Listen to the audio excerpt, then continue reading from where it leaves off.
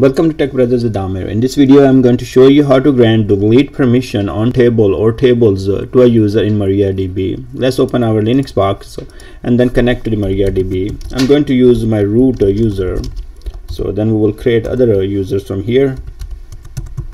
And let's say the databases.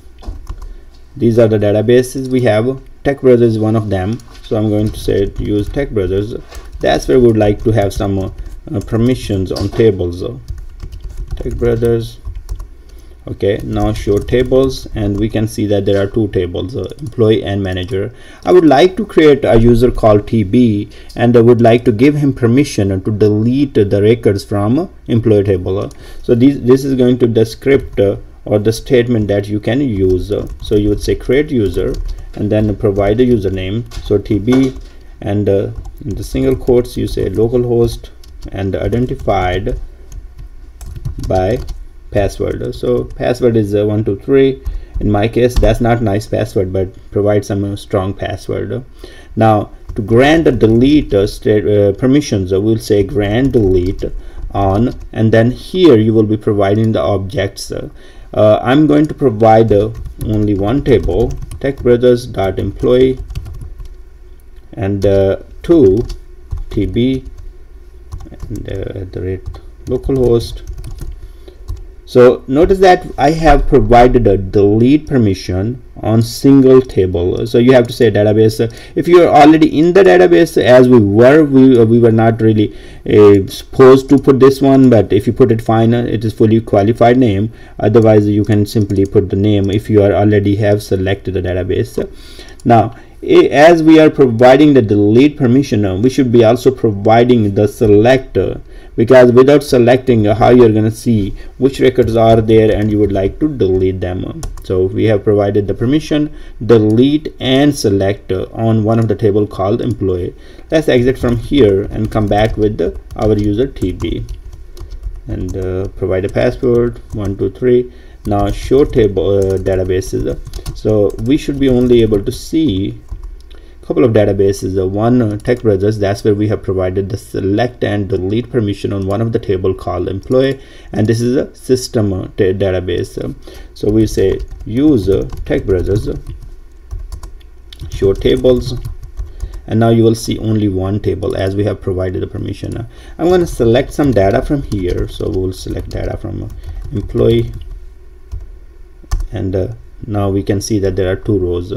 If I would like to delete the record, I will say delete from employee where ID is equal to 1 or 2. So I'm going to go with the 1. Okay, so now we select the data again and we say take a look. So we have only one record left. Now let's exit from here and provide delete permission on all the tables in Tech Brothers database to TB. Now I will go back with our user root -p and provide the password here, and now we'll say grant all, grant delete, comma. I would like to provide select as well, because without selecting we cannot really see which data we would like to delete, and we'll say on and Tech Brothers dot asterisk. That means all the tables in Tech Brothers database, and to whom? To TB. So TB in single quotes at the rate localhost. So now the permission are provided. So exit from here, log in with our user TB, password was 123, show databases, same databases because we didn't provide more information, but only on Tech Brothers. So use Tech Brothers, and now you will see show tables. You should see two tables, employee and manager. Now we can delete the data from both of them as we have provided the delete permission on both of them. So if you want to say delete from manager where ID is equal to 2, it will delete. What happened now? Okay, manager, let me the spelling, MANAGER. Okay, good. Now deleted one record from manager, we should be all set. So to provide the delete, you have a very straightforward statement. You will say grant delete, and then you will provide the list of the whatever the tables, or or a table, and then you will say to whatever the user you would like to provide permission. I have a link for the scripts. I will put that in the description. If you would just want to copy paste and change with your username and database name, it will work just fine. Thanks very much for watching this video, and I will see you guys in next video.